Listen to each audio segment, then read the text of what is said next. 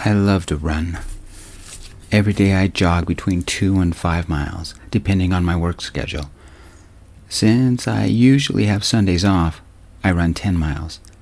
Tuesdays, when boss calls for an early meeting, I jog 2 miles.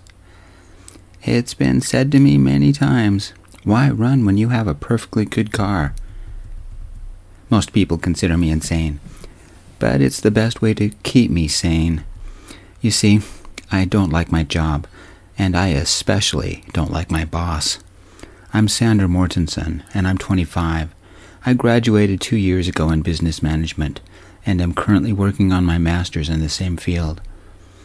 Bosses tried to make my overcomplicated, scholarly life less complicated by doing me little favors, like putting me in charge of the mailroom.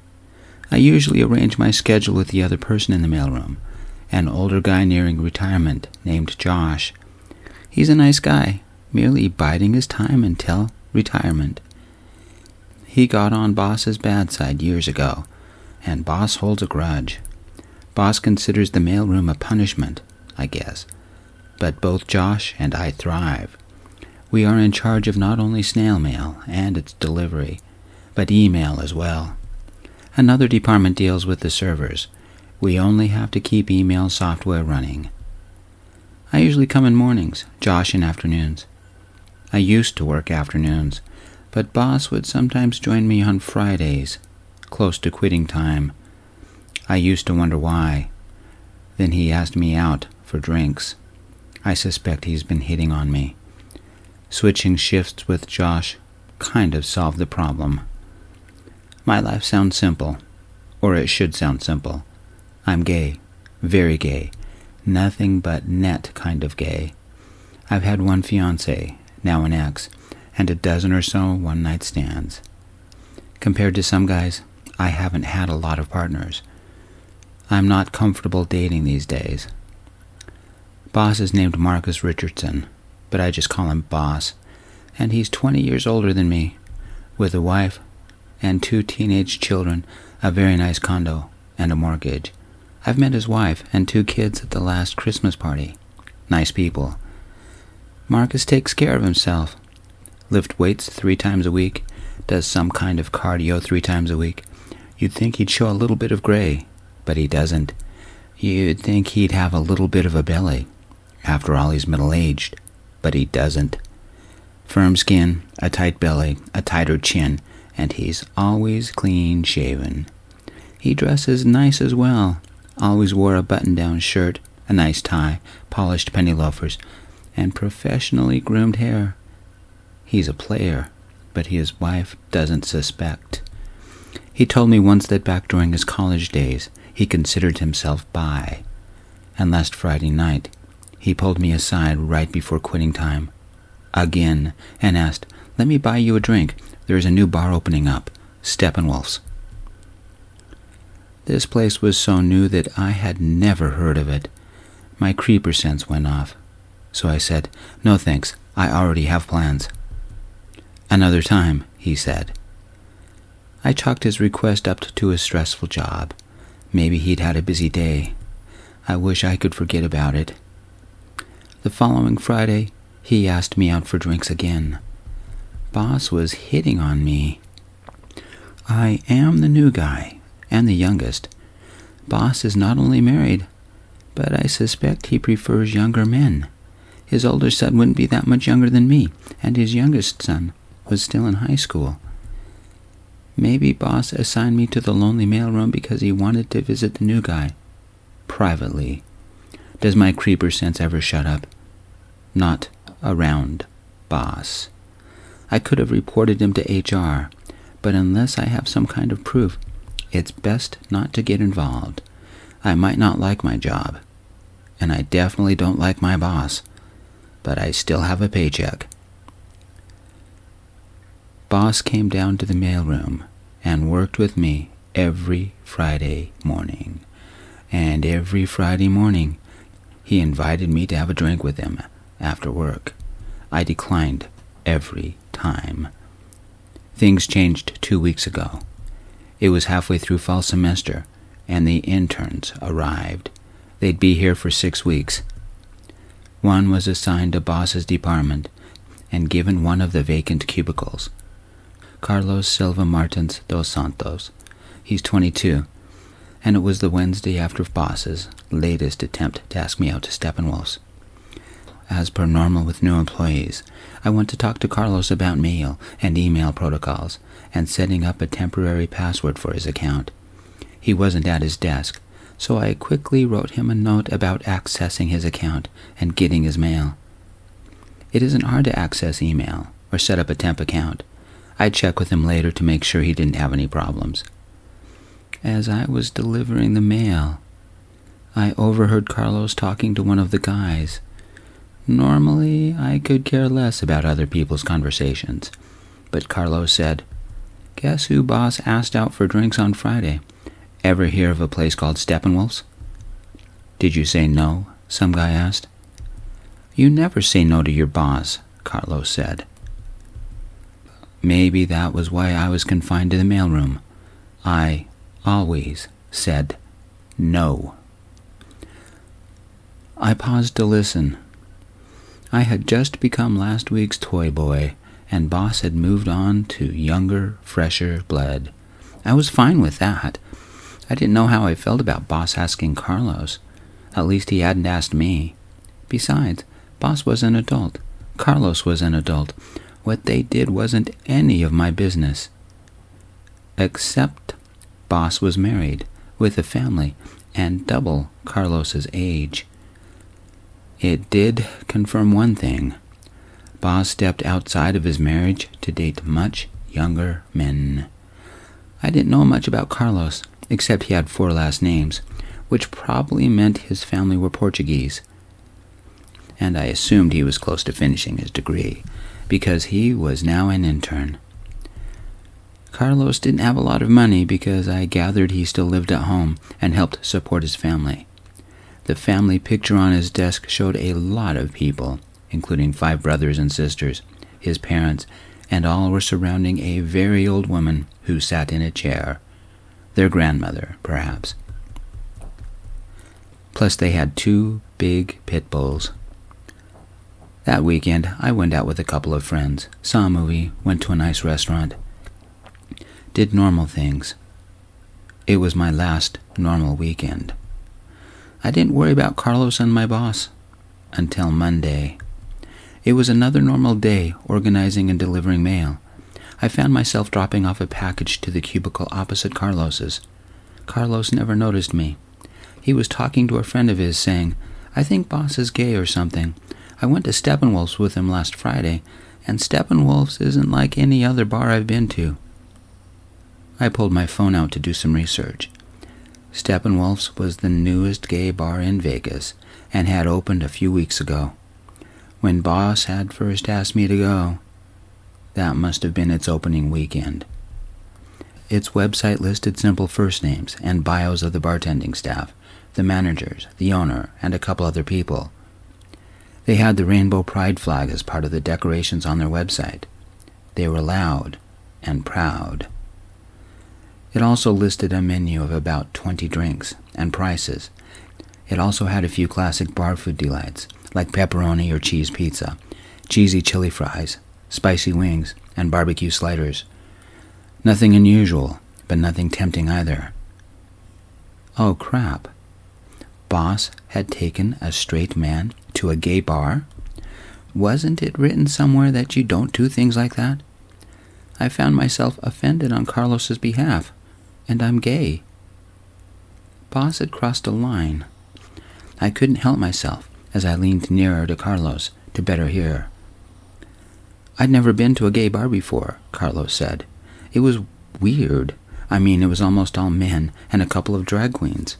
Men bartenders, men dancing, men at all the tables. It was kind of strange. Nice bar, though. A couple of guys even tried to hit on me, but boss scared them away. Boss bought me a blue Hawaiian. I'd heard of them, but I didn't think they were that blue. Boss even took me to the dance floor and we danced. Dancing with your boss is messed up." Carlos moved out of listening range. My creeper sense kept going off. Something about this disturbed me. Don't chalk it up to jealousy. I don't care about boss like that. I don't even like him. Surely it was a simple matter of my boss being overly friendly and taking the new guy out for drinks.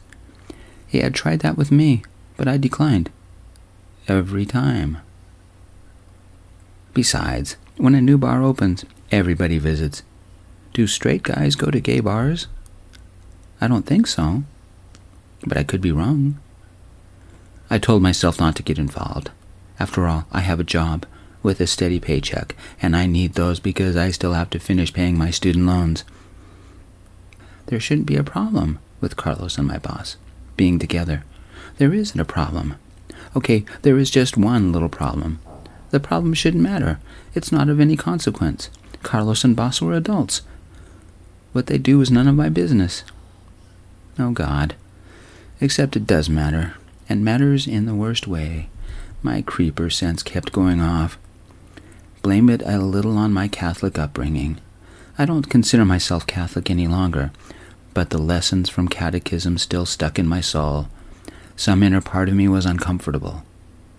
My 45-year-old boss was married and had a family and was hitting on the young guys at work. Creeper sense definitely went off.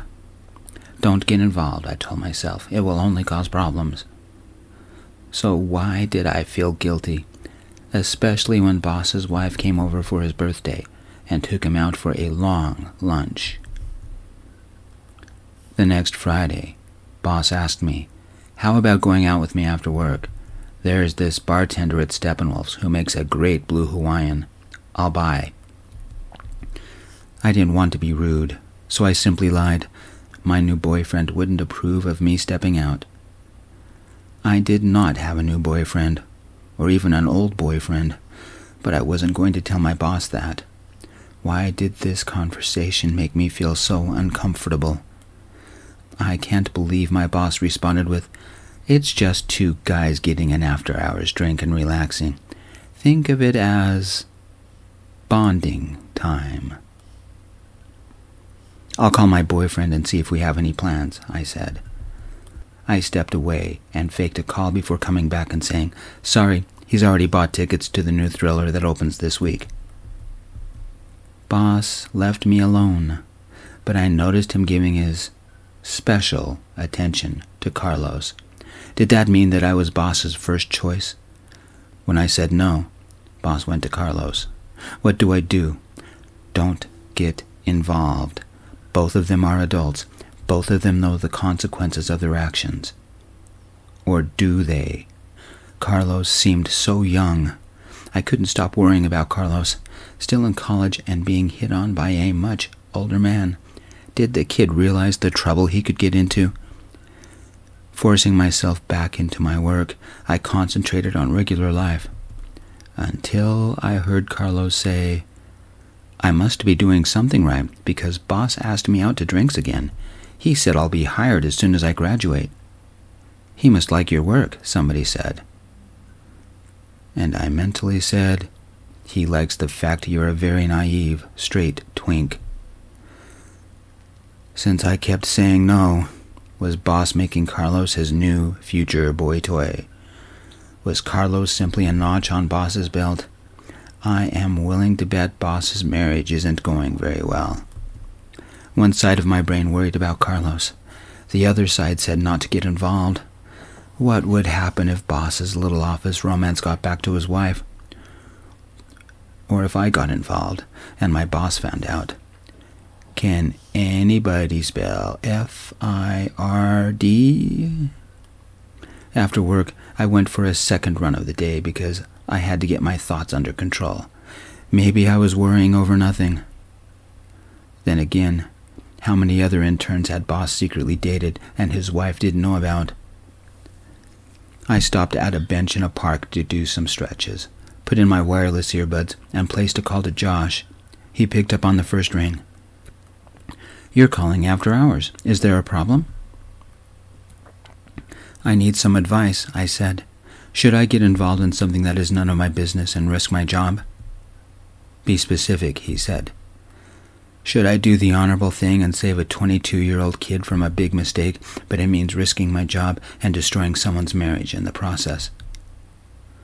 Sometimes it's safer to stay quiet, Josh said. Is someone having an affair? Our boss is putting the moves on the new intern, Carlos, I said. I believe Carlos is straight and doesn't know boss is married. Let's put this a different way, Josh said. Imagine you're 22 years old.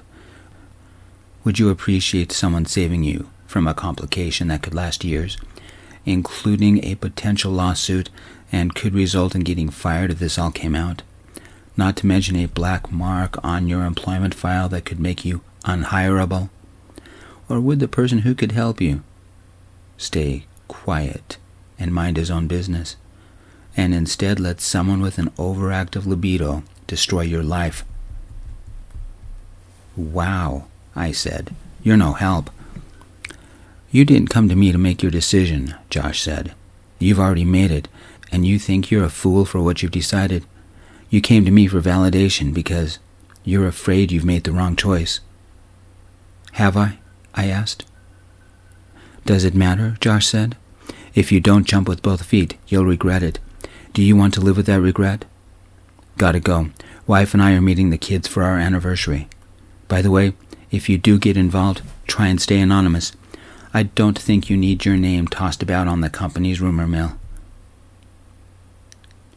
I listened in on Carlos's or my boss's conversations for the rest of the week, paying particular attention whenever they said Friday or Steppenwolf's.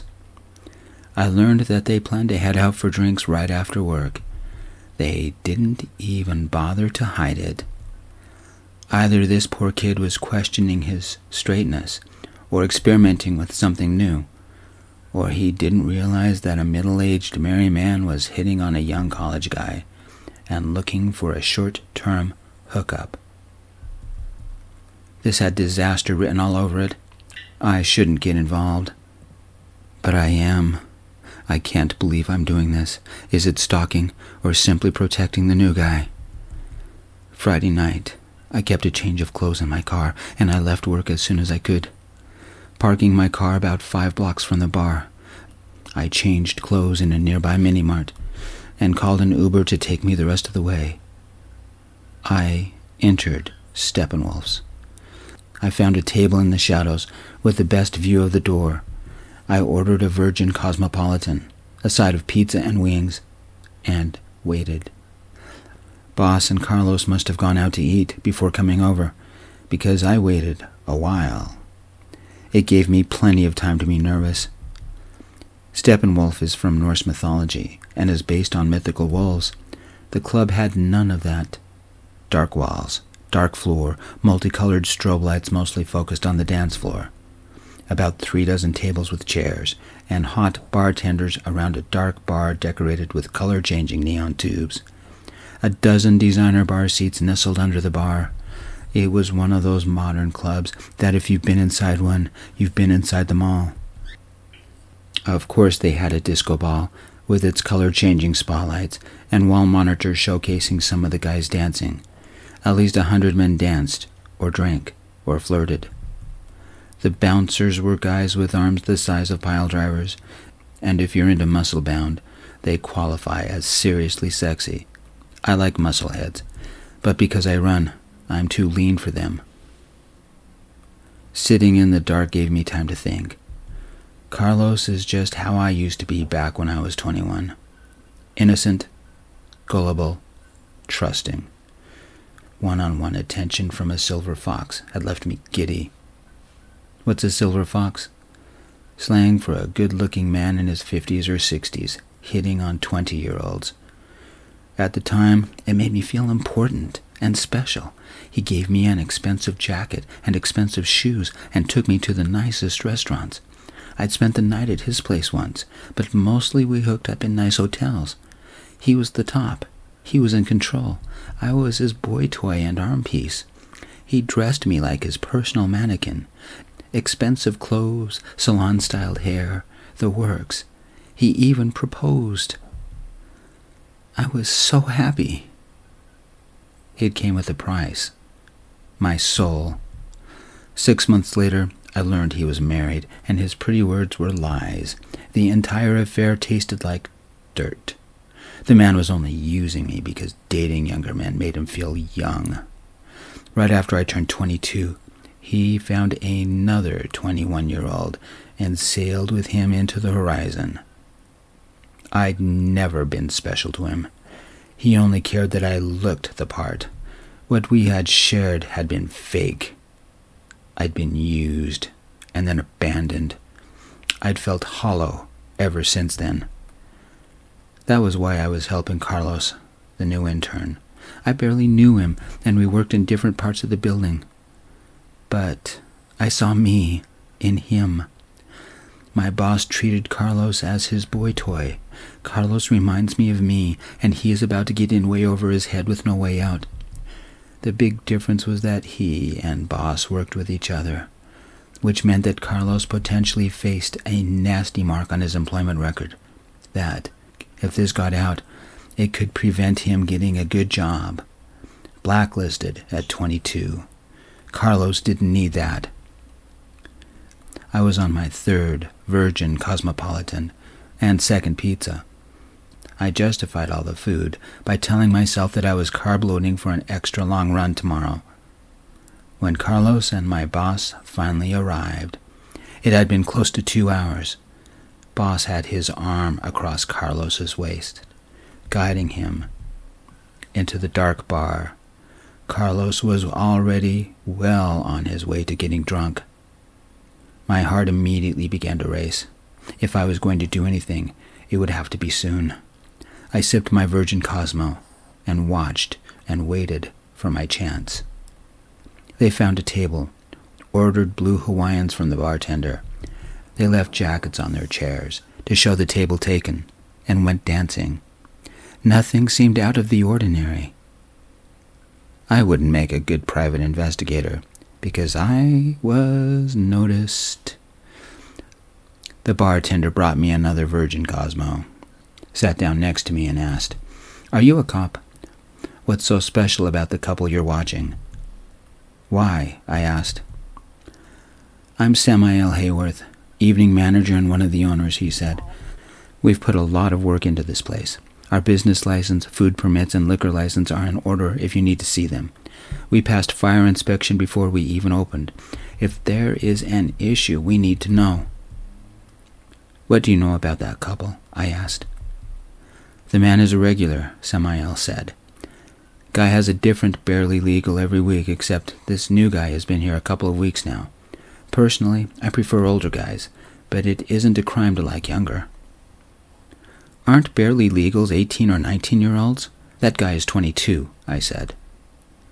"It's all a matter of context," he said.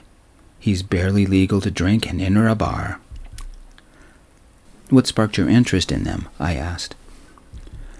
Me and the guy started noticing the older guy came in every week. Then he started bringing a different arm piece every week, or picked one up here, he said. "You're not the only person checking them out. So what's that guy done? And, as a business, do we need to be worried?" I looked through the crowd, but not knowing what I was looking for, I couldn't spot who was the other guy. I decided to tell a simplified version of the truth when I said, "I'm Sander, and I'm not with the cops. I'm trying to keep a friend of mine, the younger guy, from getting used. His name is Carlos, and he is a nice guy, but he doesn't understand the ways of the world." "Who is the other guy watching them?" "Table down by the dance floor," Samael said. It took a few seconds to find the guy, and I observed him. Maybe 2 years older than me, he wore a crisp, lightweight, golden brown blazer, coffee-colored khaki slacks, and hair trimmed so short he could have had it cut at the Marine barber's this afternoon. The other thing he had were undercover cop vibes. Why were the cops interested in my boss and Carlos? To my knowledge, the cops hadn't been to my work. But since I keep to myself in the mailroom, I might not have noticed. "Why come to me first?" I asked. Samael shrugged. "You're closer to the bar." Why did life keep getting complicated? I needed to separate Carlos from my boss and somehow sneak him out, then get him back to his house, even though I didn't know where he lived, all while an undercover cop watched. Which brought me back to the original question. Why were the police after my boss? Or maybe they were after Carlos. Samael left me and joined the suspected police officer at his table and asked him a few questions. Great. Samael pointed me out, and they both looked at me. I didn't have time to focus on either of them because Carlos and my boss came back from the dance floor, smiling and laughing. My boss ordered drinks for both of them. They started with Blue Hawaiians. Carlos gulped his. My boss pretended to sip his. Boss ordered something harder and clear. Vodka shots? The suspected officer covertly took pictures, a couple of me and many of my boss and Carlos. I did the same. Another round of vodka shots? Was boss intentionally trying to get Carlos drunk? It was working.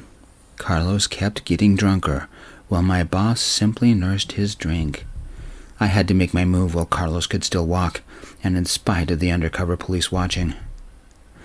I had hoped Carlos would have told me his address as we left, but we didn't have time for that. I called an Uber, starting point here, ending point a motel about a mile away. Expected arrival time was 6 minutes. Too much could go wrong in 6 minutes. I walked over to Samael at the bar, made sure my tab was paid, and said, I'm going to need 2 minutes to get Carlos out of here. Can you tell Carlos's date that his work called? Something about his server fritzing, and they're waiting for him on the bar's phone. Maybe distract the police guy for a couple of minutes, too. Just so I can get Carlos out of here. I greased his palm with $50. Samael nodded and said, It's done, my friend. Good luck. Samael quickly wiped his hands on a towel and took the phone off the hook as if it had a call waiting. I ducked behind a group of people, trying to blend in. I had to time this perfectly. Better than perfectly. I received a text that the Uber was near. Samael walked over to my boss and told him something. It's go time. I ignored the nerves. My boss got up from the table and headed for the bar. My gut twisted into a pretzel. I ran over to Carlos. God, he smelled like an alcoholic on a bender. I'm getting you out of here, I said, and grabbed his arm. I like it here, he said, his words sloshing. I tried a different tactic and said, the Uber you called is waiting outside. A small bit of confusion trickled through his eyes. I didn't call one, did I? Yes, you did, when you found out boss was married, I said. He's not married, Carlos said. Have him show you the pictures, I said. I don't know how I got Carlos standing, but with one arm around his shoulders, we started walking to the exit. Whatever Samael had done, the cop didn't come walking over. I had to hurry before boss noticed us, but Carlos wouldn't hurry. One of the bouncers suddenly took Carlos's other arm, and I said, I'm getting my friend out of here before he passes out. The bouncer only nodded. He'd probably heard that same speech a million times. We made good speed and got out the door. The Uber hadn't arrived. I checked my phone. 1 minute out. Dear God, hurry. I don't have time to wait. What if my boss walked outside right now? What would I say? How could I explain myself? Finally, the Uber was here. The bouncer helped me get Carlos inside. The outside door to the bar opened. The undercover police officer walked outside. He saw us and yelled, Hey, stop! I slammed the car door behind us and yelled at the Uber driver, a young Hispanic woman, to go, go, go, go. She took off. The cop made a couple of running steps after us and stopped. Our Ubers sped off. I had escaped. Carlos had escaped. Everything would be fine. I hope. Carlos was almost passed out, but he was safe for the minute. The cutest, oddest snort escaped him, kind of like a snore and cough combined. He rolled over, and I think he completely passed out. I took deep breaths to calm down. Carlos looked so vulnerable and so young. Was he only 3 or 4 years younger than me? Crap, and double crap. Would this be considered kidnapping? Had I just broken the law by rescuing Carlos? Life just kept getting more bizarre. We arrived at the motel, and Marissa, the Uber driver, waited while I paid for the hotel room, and then she helped me get Carlos inside. I wrote a quick note. The man you were with is married with 2 kids. He's using you for a cheap romp while stepping out on his wife. You are not his first invitational, and probably won't be his last. I want you to keep your dignity and pride, which is why I got you out of there. You see, the same thing happened to me once. Here's $50 so you can get home in the morning. Consider this a chance to restart your life, because there might not be somebody there to help you the next time. Be careful, be safe, be smart. I didn't sign a name. What had Josh said? It best to keep this anonymous so the rumor mill back at the office doesn't have any ammo. Once Carlos was on the bed, and the key card lay next to the note, I had Marissa take me back to my car. I kept looking out the back window for a cop car. Didn't see any. Once I was at my car, the fear took over. What had I done tonight? I barely knew Carlos, and if my boss found out it was me that stole him away, I'd lose my job. If Carlos ever found out who I was, he could press charges for kidnapping. Tomorrow morning, he'd wake up in a strange motel room. I hope he was drunk enough that he wouldn't remember what happened tonight. Would he call the cops immediately? They could perform some type of criminal investigation, discover that my debit card had rented the motel room, and link it to the Uber. Marissa could identify me, as could the bartender and the undercover cop. I'm beyond screwed. All I wanted to do was to keep Carlos safe, prevent what had happened to me from happening to him. Who said that no good deed ever goes unpunished? Why did I feel like my life was about to get flushed? Because it was. My apartment was dark, and the sounds of the street washed through the stillness. I kept the lights off and left the front door open so I could look out. A police car could be arriving any second. My fridge had 4 beers. I drank them all and waited all night in my recliner for the cops to show up. Odds are, Carlos wouldn't call them until he woke, maybe at 8 or 9.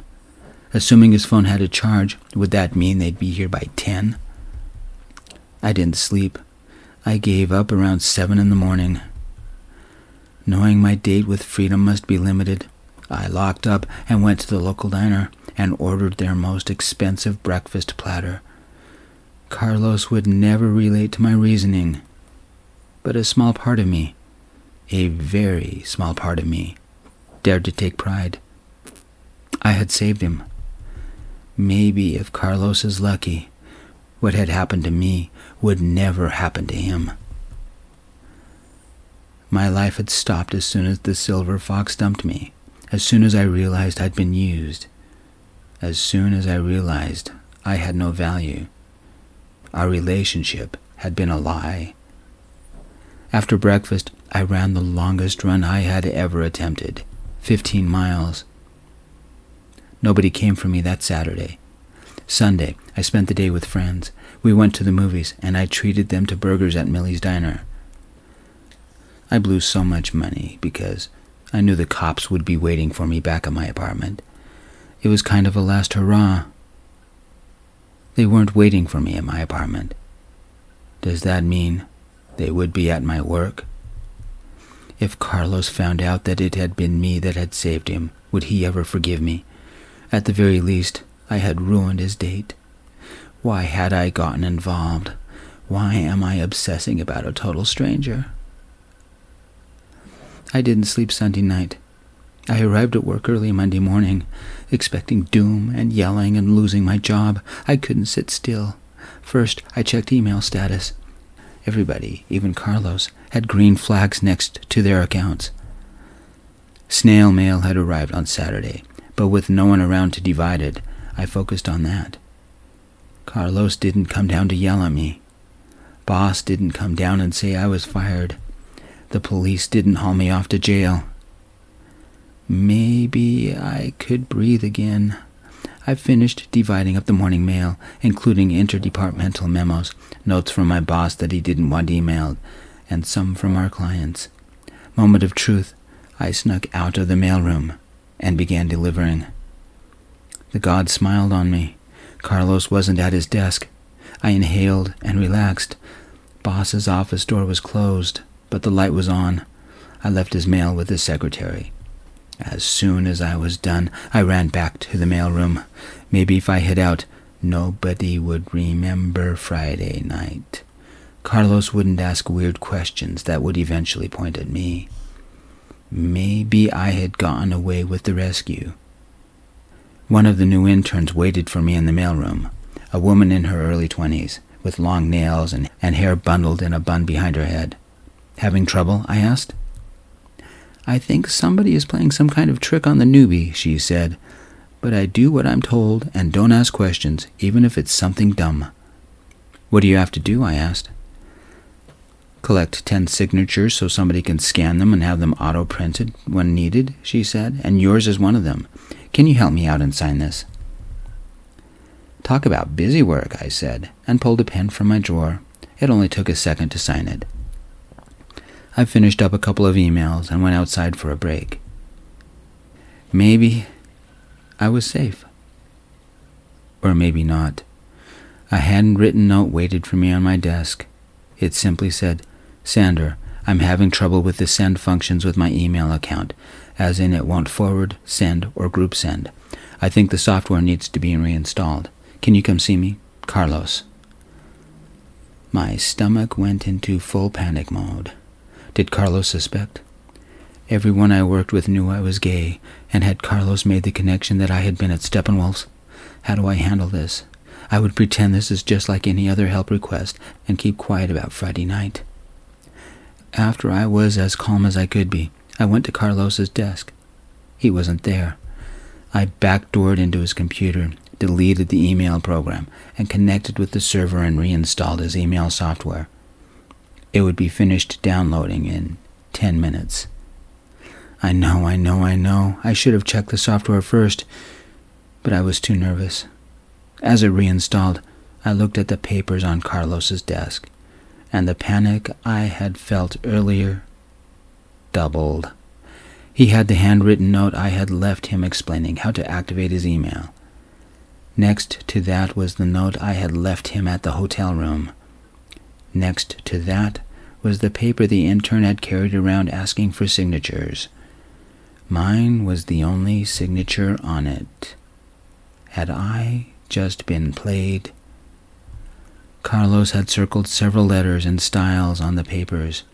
Individually, these papers all added up to nothing. Together, they showed that they were written by the same person. Me.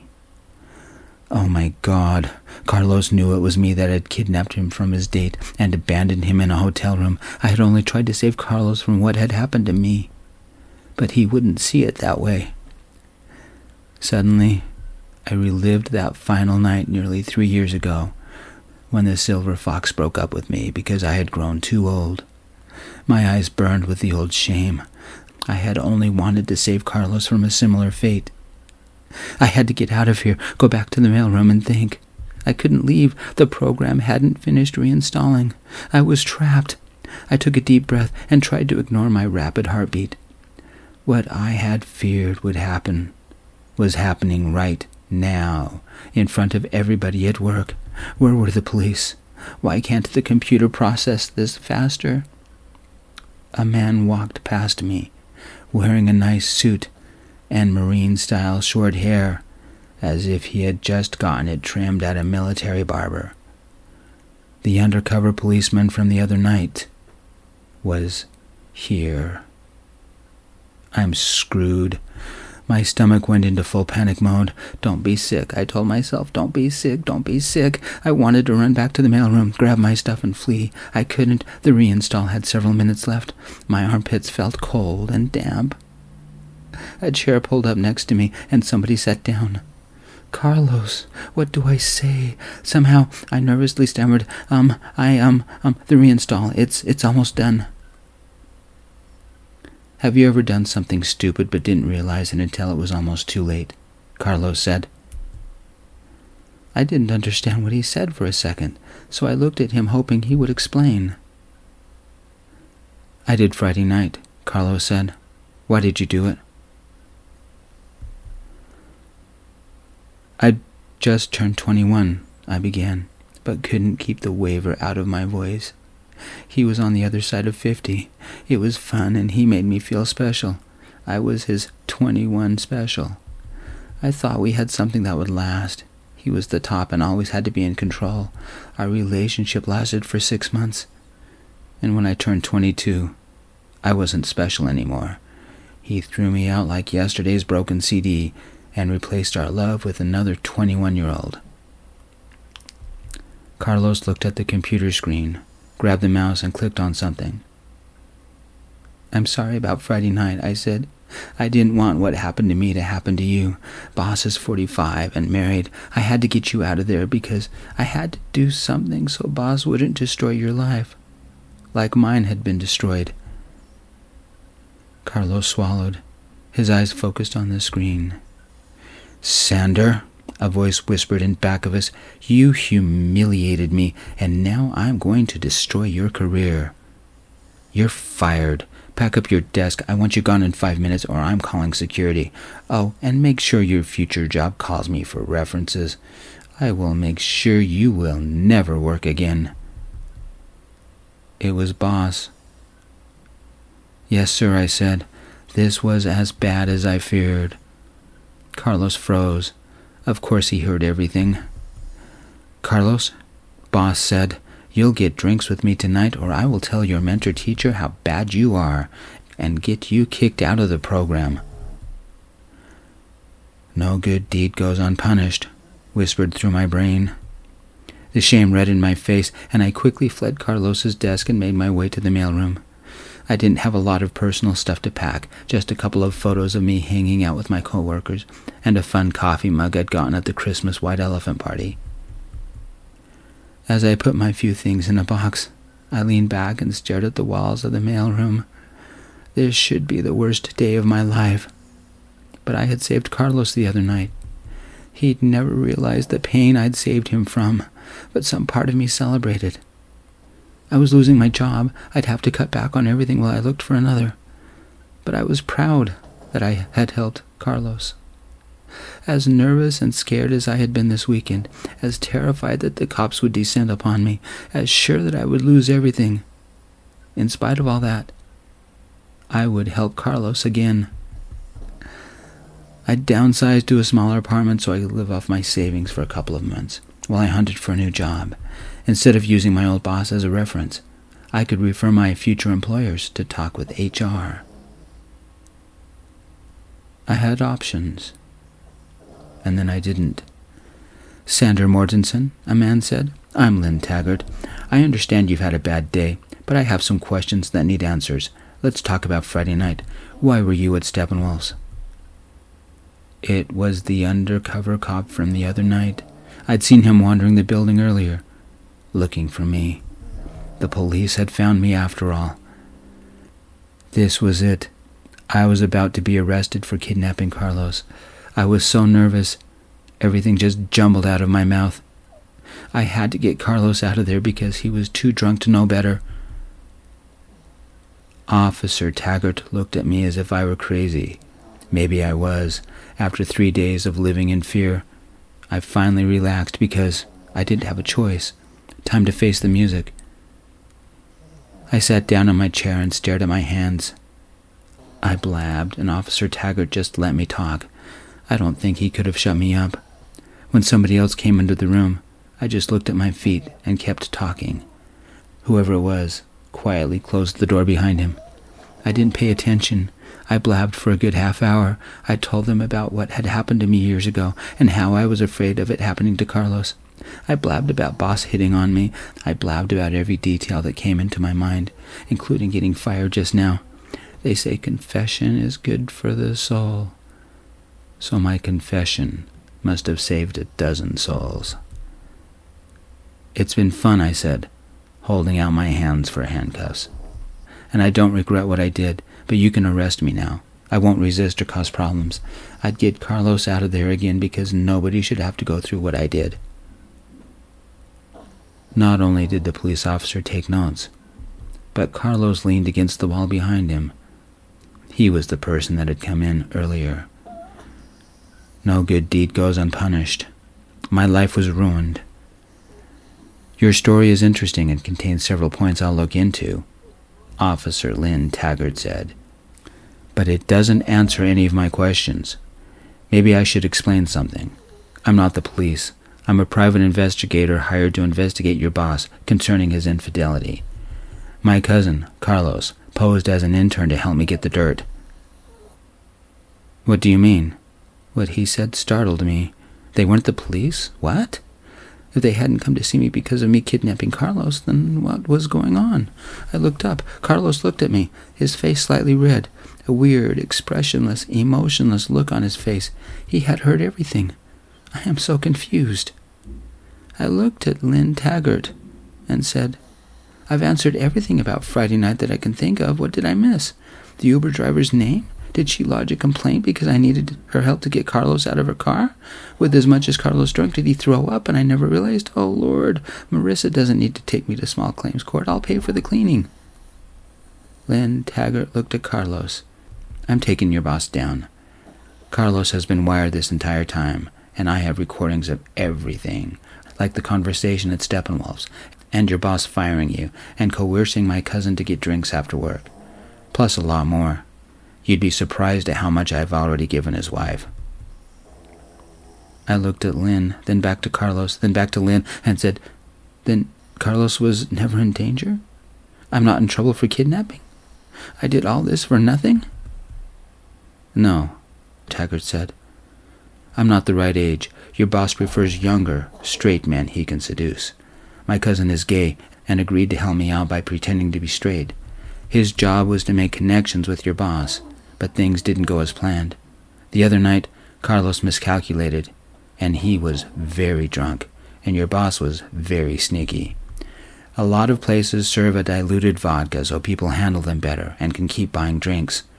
Your boss ordered double-strength vodka, the hardest stuff, and had my cousin so drunk he couldn't walk.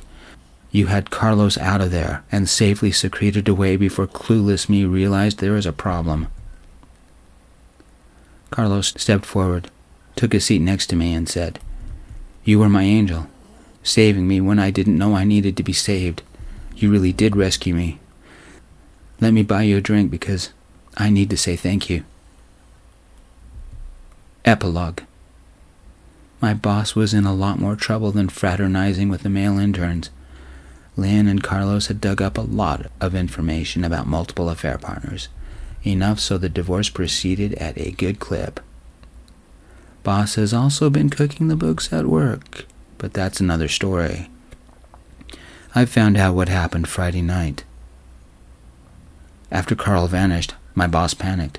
He went home and remotely logged into the company servers to delete a few files. He thought he'd gotten away with it, never realizing that he was being monitored by company security. Lynn tracked Carlos through his phone and arrived at the motel to find Carlos passed out on the bed. They'd missed me by less than 30 minutes. Carlos hadn't figured out it was me that had saved him until he saw the two notes side by side. Monday morning. This morning. Since boss had fired me without going through HR, I wasn't really fired. I kept my job. Boss wasn't so lucky. He'd hit on a lot of interns over the years. He was let go and had to answer a lot of questions, not only with his wife, but with the cops as well. Carlos and I dated. At first, I think he did it because he felt like he owed me. But when we were alone, he called me his angel. It had been years since I trusted someone, but I learned that I could trust Carlos. He was the top, but a kind and caring one. I liked being his angel. When we married, he told everybody that he was a better man because an angel watched over him and protected him, and that angel was me. The end. Thanks, friends, for listening. I'm Gio, author and reader of this story. If you'd like more stories about gay men falling in love, please stop by my channel. And on a side note, my old microphone died, so I'm using a new microphone. I don't have the settings figured out, so I would appreciate it if you would tell me how it was doing. Anyway, peace.